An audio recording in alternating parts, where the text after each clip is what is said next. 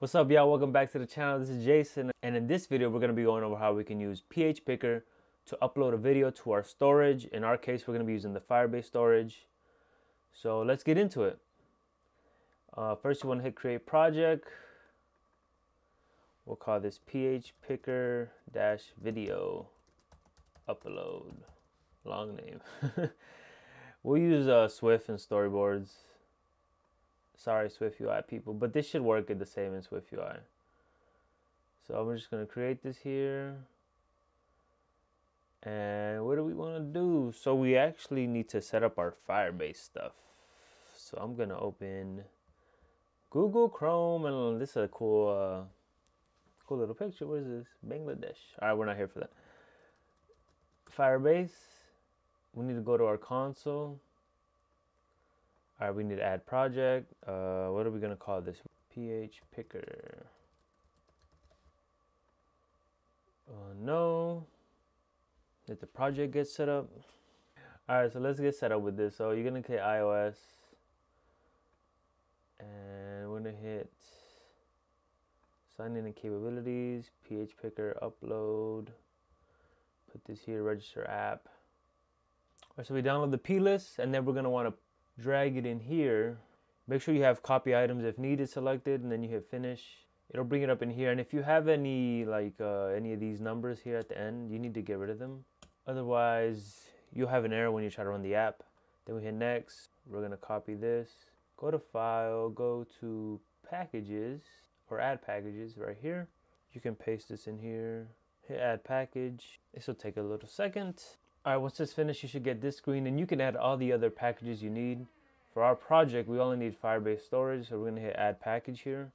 So that's being added. We go back here, we hit next, and then we're using Swift. If you're using Swift UI or Objective-C, you guys can get the corresponding one. We're gonna import Firebase core, and we're gonna import Firebase configure. Oh, give Xcode a second, you know. Don't rush it. All right, we're gonna place this in here, Command B. This might take a second too because we just brought in all those packages. So let's see if this error will go away. All right, I built succeeded. So now we go to our view controller, and this is where we're gonna set up our UI for the PHPicker. So let's say what we'll call this? We'll call this video. Or we'll call this upload image view, and this will be a UI image view. And right, so we're gonna use an anonymous closure, and let image view equal UI image view, and then we're going to return image view. Want to make sure you do translate auto resizing mask to false. Oh, can't forget the view. All right, false. What else do we want to do? We will set the content mode to scaled aspect fill. We can actually set the image here. We're going to use a system image, UI image, system name. And if you go here to this plus, it'll pop this up, and we can look up, I believe is it image? No, it's, is it picture? Oh, let's look up photo. Yeah, this one, photo art frame. And we can set the view background color equal to background. Oh, I forgot color. We'll create a function here, call it configure UI, private func configure UI. And we're still missing one more thing for the image view, but let's lay it out for view. Add subview. What is this? Upload image view, and we need to lay out our constraints. Activate. This is an upload image view. We'll do the top anchor constraint equal to view.top anchor. We'll do like 100, and upload image view dot leading anchor constraint. Actually, I won't even. Let's not use the leading anchor. Let's center it along the x-axis of the view. And we'll just create a width and a height. So we'll use width anchor constraint equal to, let's put like 300, and then upload width or upload height constraint. Let's do like 250. This should be good. And before we run this, I want to actually add a gesture recognizer. UI tap gesture recognizer self, and then you do selector did tab upload image, and then we need to add the gesture to the image view. This gesture will go here. We need to make the image view user interactable as well, and we need to change this to a lazy var so we have access to the self, and has no member. we just need to create on our Objective-C function. Objective-C function, did tab, and then for now we'll just print image. Now let's run this. Oh, right now I'm running on a local device, so let's run this on the simulator. Do a Pro Max. Let's hit build. This will probably take a second, so I'm just gonna fast forward till it loads. Alright, so our app loaded, and if we tap this, let's open up our terminal. If we tap this, we'll see image pop up. Let me clear it again just to make sure it's working. Yep. And let's change the image view tint color. Let's do system gray 6. Okay. Alright. Now we're ready to set up our PHPicker section. So we need to actually import photos UI. And PHPicker is a new way to like access a lot. Well, not super new, but it's fairly new. Before we were using was it UI Picker something? The cool thing about PHPicker is you don't have to do anything with the plist, so you don't even have to worry about that. And this has to be a var. We're gonna create a configuration for the PHPicker, by the way, and this is just so we only show videos. In this filters property, you could actually filter what type of content, videos, images will be shown in from the user's library when they tap on the upload image and when the PHPicker view controller showed.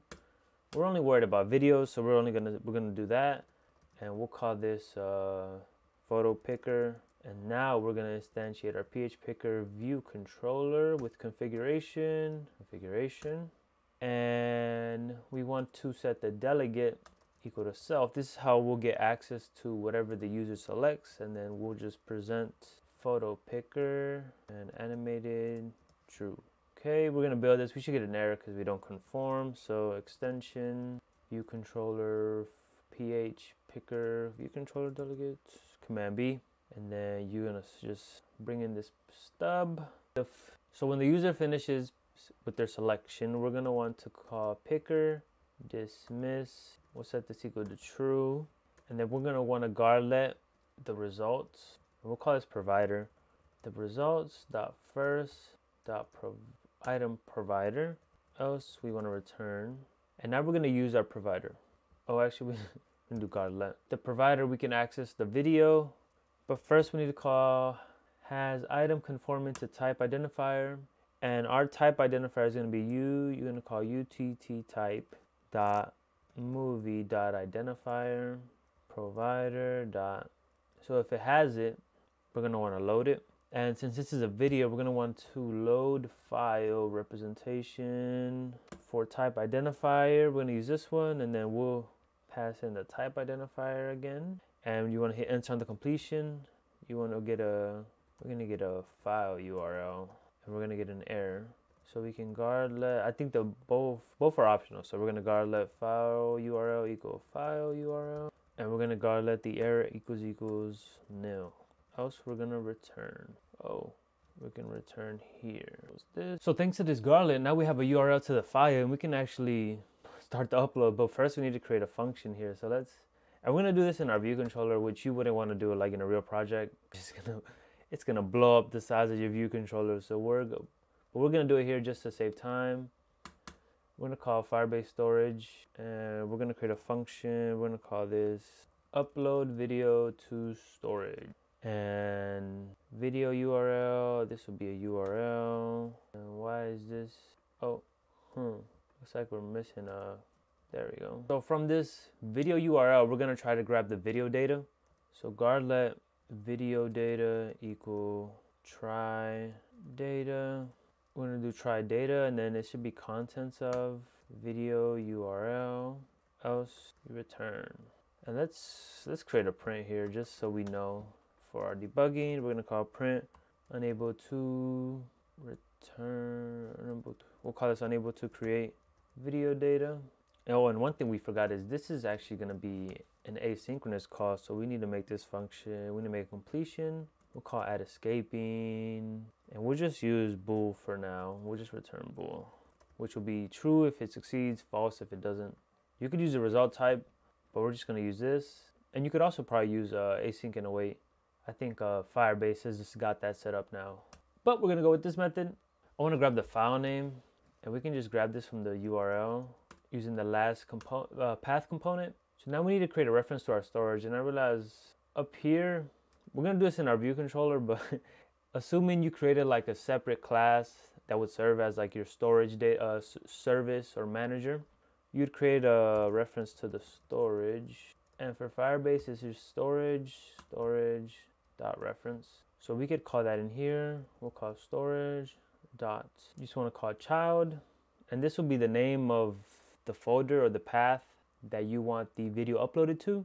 So we'll do videos, and we're going to use string interpolation to pass it into a path, videos / file name. So this will be stored in the video folder, or videos folder, and it'll have the file name. So once you have this, you can call video reference dot put data, and you want to do upload data and then with completion. So for the data, we're going to do video data, completion, metadata. The completion, you do enter, and then you just do metadata. You get an error here, so we're going to guard let metadata equal metadata, and then we're going to guard let error equals error, or we're going to guard let error equals nil. Else, if any of these, we're going to want to return and print error uploading to Firebase, or yeah, Firebase storage. Okay, and if we make it here, Command B. Oh, this is a typo. All right, Command B, and then if we make it here, we'll do success. All right, so let's try to run this, but before, all right, one more thing before we actually upload this, as I'm gonna add a video to my simulator just so I could show it to you guys here. But you can actually run this on your device, and you can upload any video you have there. So I'm gonna drag this in here, and it'll show the video. This is a video of Rocky, my dog. And then, all right, so now it's here. Okay, so now I have a video in my simulator, and now I'm gonna hit run. Actually, one thing before you even try this, I forgot, in Firebase, you have to go to, once you have it set up, you go to storage, get started, you hit next. You can start in production, it doesn't matter. And then we'll do name, you just pick a location near you. You can't change this. You hit done, wait for this to get created, and then we have to change one more thing. All right, so we're gonna go to rules, just set this equal to true, and then hit publish. And now you can upload it all you want. So we're gonna go back to our project. All right, so it's running. Probably gonna have to change the color. So one thing I realized is I was trying to run this, and we never called the function to upload it to the or to the storage. So of course it was never going to load or do anything. So we're gonna call upload video storage. We just pass in the file URL. You hit enter on the completion. So if success, else. So on success, we could just print yay. On failure, we can print no. And we need to account for the completion handler in here. Sorry about that. Was so focused on getting to the end that I forgot to set everything up. And now we need to call self here, but we need to call weak self. So we can use self, and this will be an optional self, just to avoid any retainment cycles. And now we can run this, and this should have this should work, barring any random issues. So the app is gonna load up, and we can change this to just system gray. I'm not gonna rerun it again, but just it's very light. So we're gonna hit enter here, and then I'm gonna press on the video of Rocky. Well, let's show our terminal in case we get any errors. So we're in our terminal, and it took a second, but you see here success misspelled. I guess I forgot an S. And so it looks like it got uploaded. And if we go to our Firebase, let's refresh here. We see videos. We see Rocky video. Let's click on it, see if it's actually the right video. And it is. Yeah, it's Rocky living life. Living large. All right, so this is working, and our project's pretty much done for. I'm pretty much set here. The only thing I would want to add is, so if you want to pass in the download URL, you can actually do that here. And the way we'll do it, let's see, how do we want to do this? So to grab the download URL, we'll change this completion to a string optional, and we'll change this to nil. Well, actually, this will be the string. All right, so in here, once we have a success, we can call the video reference again, and we can be like, hey, what's the download URL? And this will be the download URL of the video, because I know in the future you might need access to the download URL, right? You just don't want to upload in the storage and forget about it, or maybe you do. But in case you need access to the URL, this is what you need to call. And right, and we get rid of that print statement since the completion handler will handle that.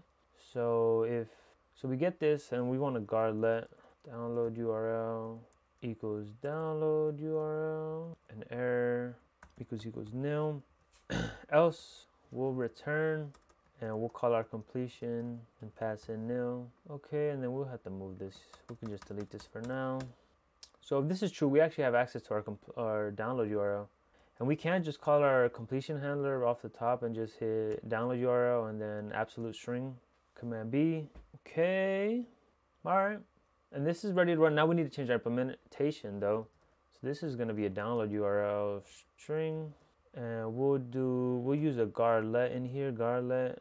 Else we're going to return and we'll say that we failed. So print, this is the failure case if we get here. So we'll say no. Else we're gonna print the download URL string and we can print yay. And let's run this and bam. And again, to remind you guys, this code would probably be in a separate place, like not in the view controller. This would be like where you conform to delegate and stuff, but where you're making this network request, it'd probably be removed into like a different service or class. So we're gonna try this again. So let's hit this, click on this, give it a second to upload. It's a 10-second video, so it shouldn't take that long. All right, oh, it looks like it uploaded.